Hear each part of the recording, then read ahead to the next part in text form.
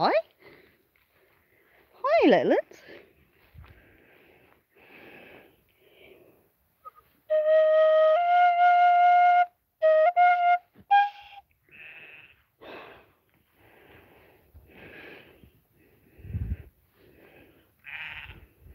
You're okay, babies.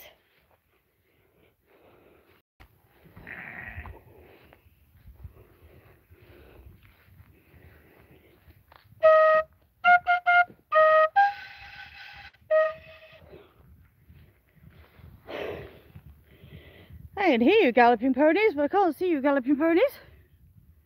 Where are you? There you are. Hey, ponios. How you doing? Hi.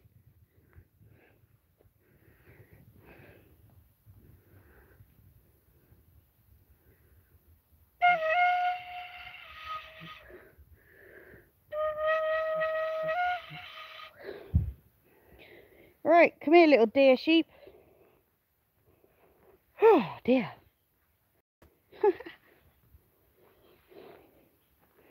I got a penny whistle. That's what I'm playing.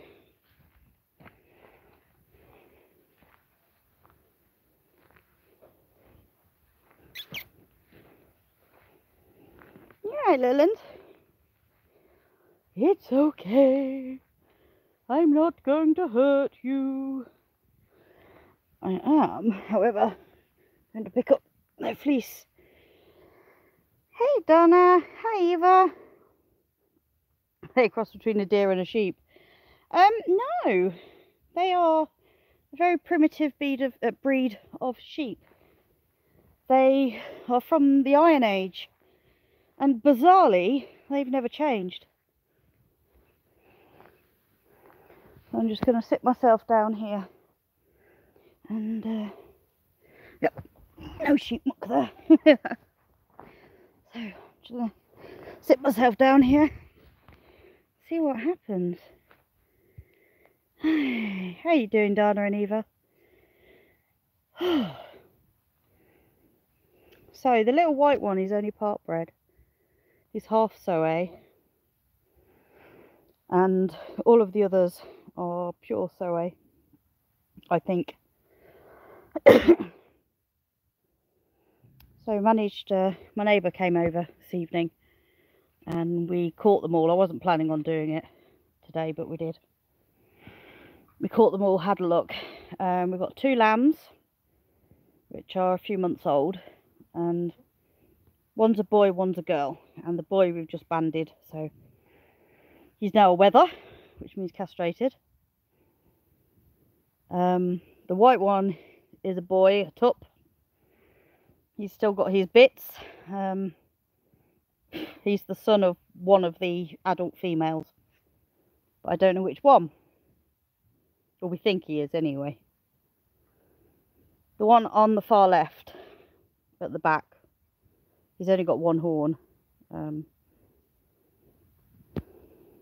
We think he's the dad of most, except the white one. I unfortunately don't really have any information about them,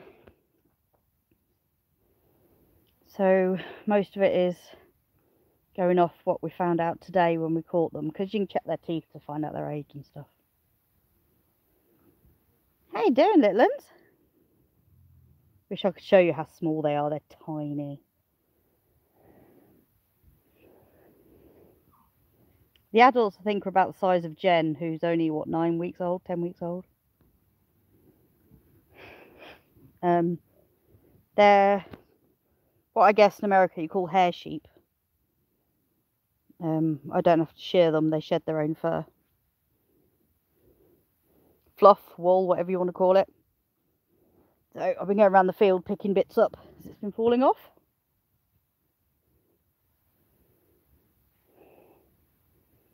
So the white one is going to have to be separated shortly, as probably will the big tup at the back, because he is probably dad to everything in here that's 2 and under, which means we don't want him breeding with his daughters. This phone zooms in really well because I'm actually really quite far away. You're right. This little paddock is long and thin, and it means I've got a pen set up at the end.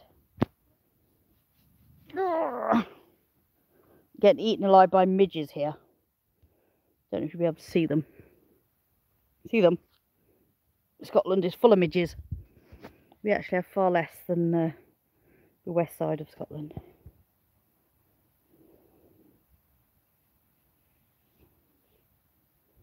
So yeah, they do look like deer in their face, and they behave like deer. They're very skittish.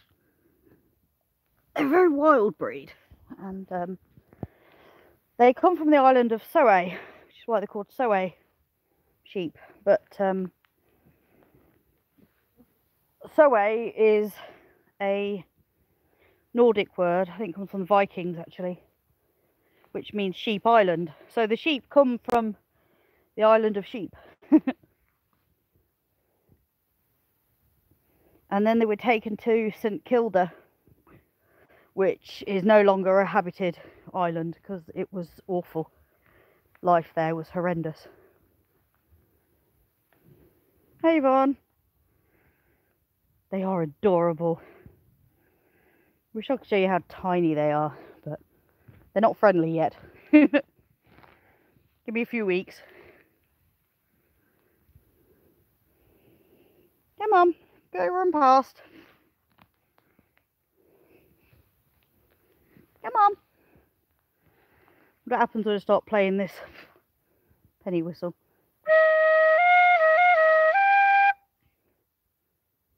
Nope. Yes, it was me.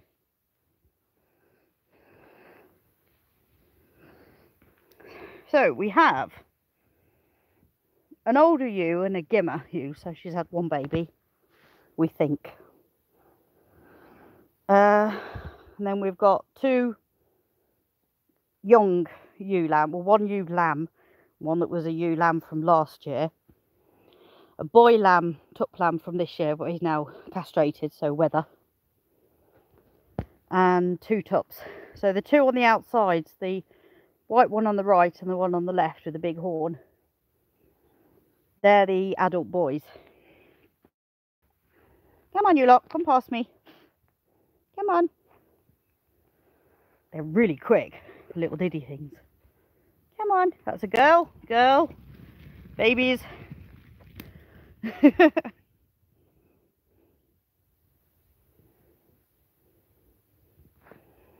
yeah, I can't wait next week. I'll show you how tiny they are. Oops. Sorry, I just saw another little bit of their fleece. This is their fleece, and for those of you that know anything at all about fleece, it's absolutely packed full of lanolin. There's so much more lanolin in this than in a normal sheep fleece, a domestic sheep fleece. I mean, they need it because they need it to keep warm and dry, because being a primitive sheep, I mean, we got them so that they can live out on the hill and us not have to worry about them. So I don't have to shear them, but they came a week before I'm shearing mine anyway. But that's just timing. I'll zoom out. There we go. They hide quite well. They're just stinging nettles, so they're not massive plants. They hide behind them. I've already got bits of fleece. Yeah, it is light. Hi. Bye. Yeah, it's gone 10:30 at night. There's the moon. We're so far north. I'm actually closer to the Arctic Circle than I am to the south of England. Which is funny, because in a few weeks I'm going to the south of England and I'm driving down there. It'll be so weird. Hello! We have Mrs. Mad Chicken Lady. They're called soways. They're not called deer sheep. I just call them deer sheep because the first thing that any information ever says about soways is they look more like deer than sheep. So let's just go down. It's actually their faces.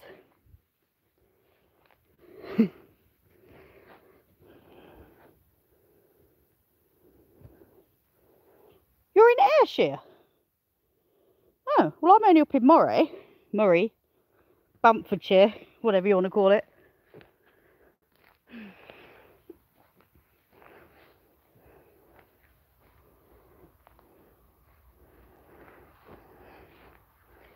So just for you, Dahlia, we'll go back and have a look with the little deer sheep.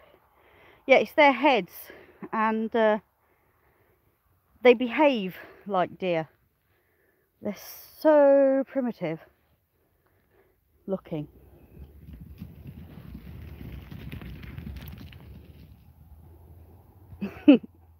Unfortunately, that's about as good a view as you get at the moment. So yeah, they do look... sorry, Yvonne, I was just thinking of Aberdeenshire. I was thinking, that's right next to me. No, they're not house sheep. I'll tell you what though, I actually got to pick up... I picked them all up today. And they are just so cute. Whoop. That last one to run down is last year's lamb. The white one we think is 2. They're so sweet. No, you don't have to run again. Yeah, that's the boys having a bit of a little scrap there. So my plan is even. Yeah, sorry, Yvonne, my brain just went completely nuts. Will they calm down? No, they're actually a lot calmer than I was expecting, to be honest, for the breed. I'm going to go outside the paddock and then we'll walk down the edge of the paddock. Yeah, they're an awful lot calmer than I thought. Just have a look at this. Do you know what this is? This is called Usnea. Oh, hi Marybeth, thank you. This is called Usnea. Usnea, U-S-N-E-A, I think it is, Usnea. And you can actually use it as a herbal medicine. It's good if you've got a sore throat, that sort of thing. It grows like you wouldn't believe here. I could probably harvest enough for the whole of America.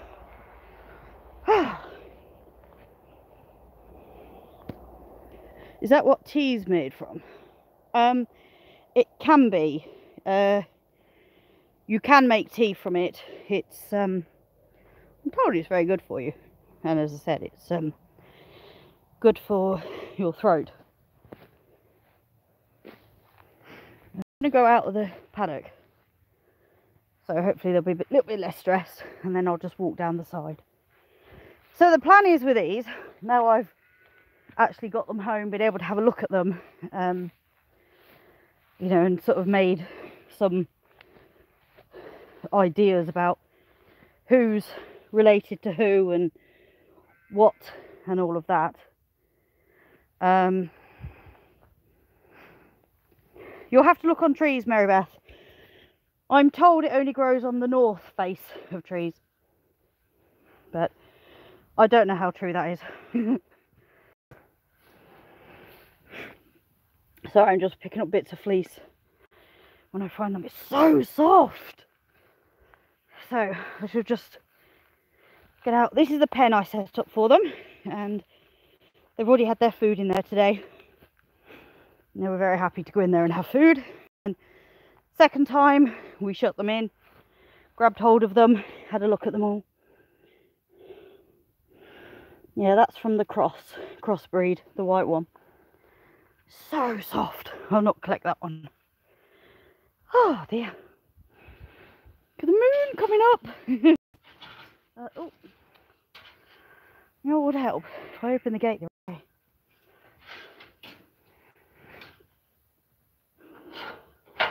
The little ones are so cute. Yeah, my neighbour came over today and we were talking about them. We were having a look at them. And he said, I really want to get hold of them. I said, okay, let's get them in. So we got them in.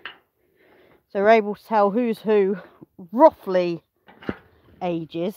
You know, more like, you know, this one was this year, that one was last year, and that other one was the year before. Kind of deal.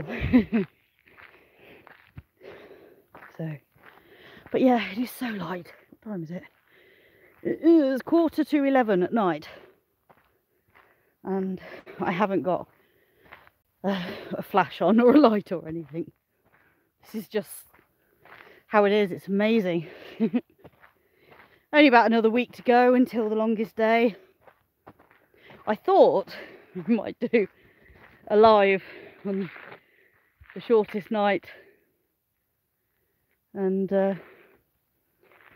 do a live from as it goes dark to when the sun comes up. Not long. So it's not fully dark here until about midnight, if that. And 3 AM the sun's up again. It's brighter than this at 3 AM. It's amazing. Or about 3 AM. I'm trying to think what time I woke up.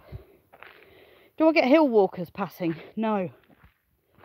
Well, I'm sure they do, but not through my farm. I don't have any footpaths. Here's the babies. Hi, little ones. How you doing? See if I can zoom in on them better.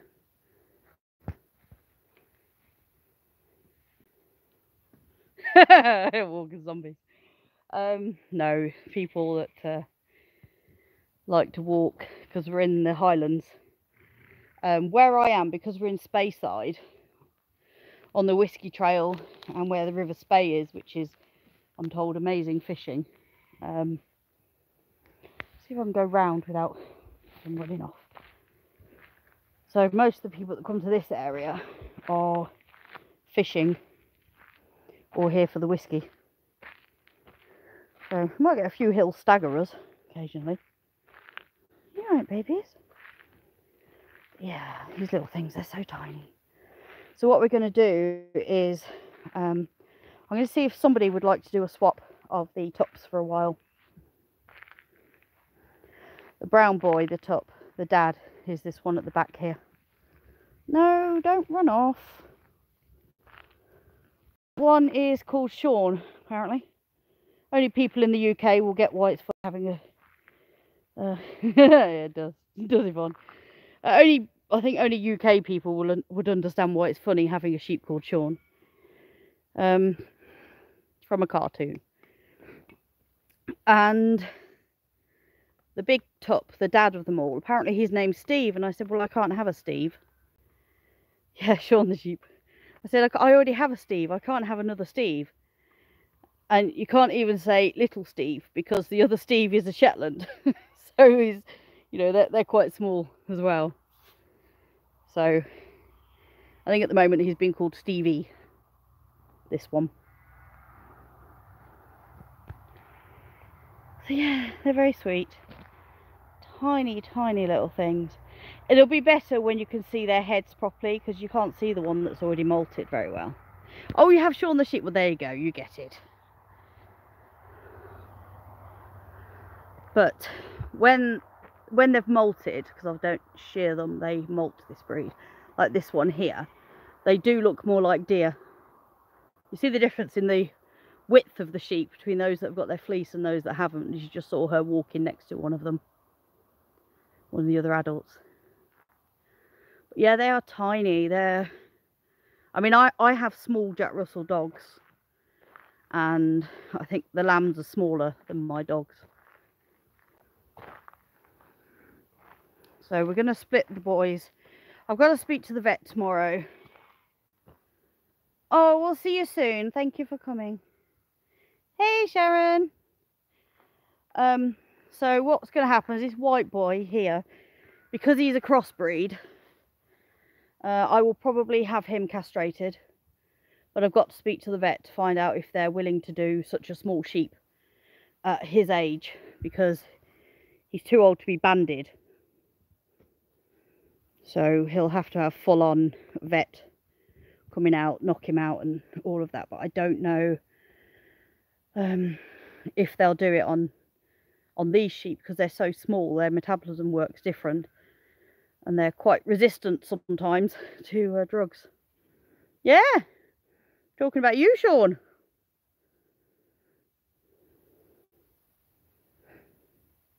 They're so tiny. I know I keep saying it, but seriously, they're so tiny. That's the biggest one at the back. That's the big boy on the left. They, see, this flock have lived together for 2 years. So I don't want to leave them together any much longer because we're going to end up with inbreeding. Yeah, they have horns. The boys have horns. I'm not sure about the... Who else has got horns? I haven't had a great look at them yet. No, the girls have got horns as well. The girls' horns are really quite small. The boys are quite big.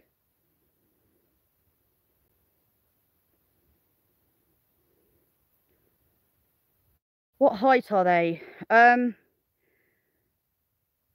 The big males, I'm told, can reach about 18 inches.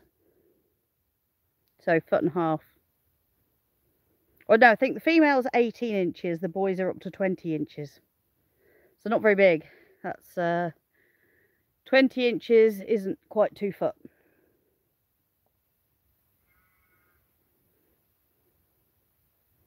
They've got all these branches in here to give them something to rub against. That's why I've just been able to get some of their fleece off, because you don't shear these ones, they molt themselves. Yeah, they are absolutely tiny. Well, I'm zoomed in. You can zoom out. Does that help? Small sheep far away. But they're really unusual. They look so tiny and you just want to pick them up and hug them. But you can't. The lambs, I'd say, are actually about the size of a cat. Hi, Dave. Yes, I leave horns on my sheep. I don't like taking horns off. It's just my personal preference. I've seen it done wrong. I've seen it done right, but go wrong as well. And I don't want to do it. So, you know, people say, will they get caught in the fencing? Well, Billy's got horns. He got it caught in the fencing twice. But by the second time, he figured out how to get out without help. So, you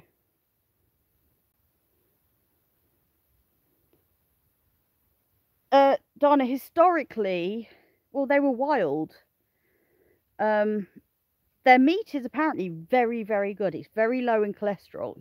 Very good meat. There's just not a lot of it.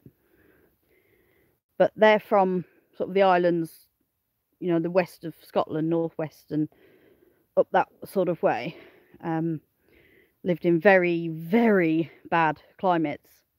I mean, St Kilda, which is where they were moved to,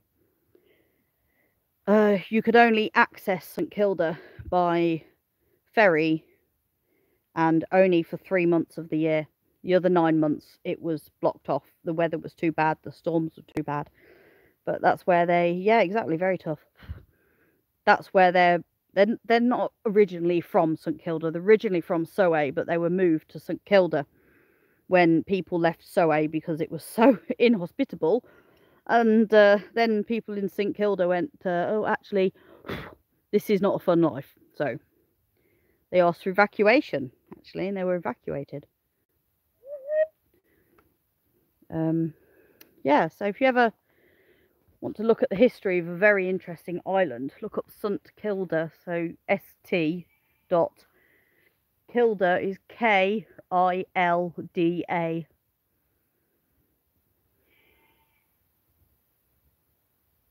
think I can hear a sheep in the forest.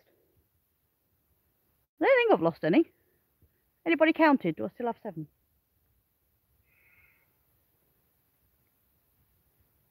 I can literally hear a sheep calling from there, at the back over there. I may have to go for a quick drive in the forest. Make sure there's no random sheep up there. I didn't actually count how many sheep I've got here. I should have 7. How many of you have we got? 1, 2, 3, 4, 5, 6, 7. Okay, if there is a sheep in there, it's not one of mine. So that's good. So these guys will eventually go out onto the hill farm part of the land, which is, you know, when I show the scrubby bit and you've got all the forest behind it at the far side, that's the hill farm, what we call the hill farm land. It's really, really scrubby. And these guys, they're quite interesting because most sheep don't choose to eat weeds, whereas these guys were tucking into the weeds like they were the best thing on the planet. So I'm quite happy about that. So I guess they're more like goats in that way. So at some point I might, what I might do in the winters is, oh no, there's no point having them in. These guys won't even notice the winter up here. We're going to build them a little house, little hut up on the hill, possibly out of the stones that are out there. So we might just build them, you know, some really nice little stone shelter, which is what they have on St Kilda for them.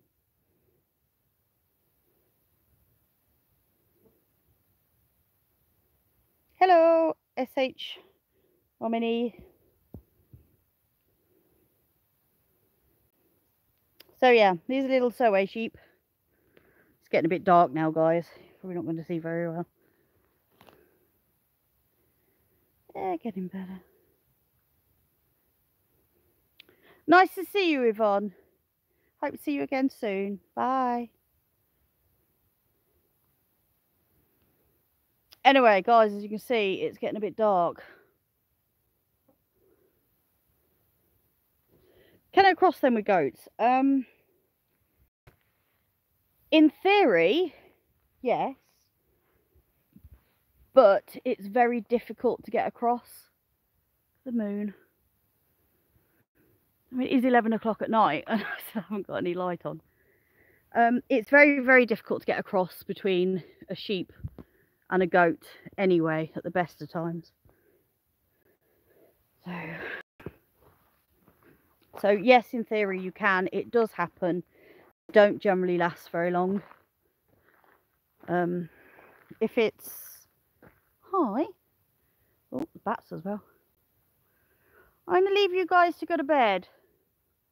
That's the big boy, that one there. Yeah, it's great, isn't it, Sharon? I've never known it. Never known light at this time of night before. So I'm gonna leave you little guys to it. Yeah. Somebody has just scratched a huge clump of fleece out there, look. I want to go get it. I'll get it tomorrow. So I'm going to go and investigate, everybody, and see if I can find a sheep in the woods there. Lovely. Speak to you soon, Mary. I'm popping off now anyway. So there's the new little sheep is. There's the moon. And 11 o'clock at night. There's how light it is. I will catch you all soon.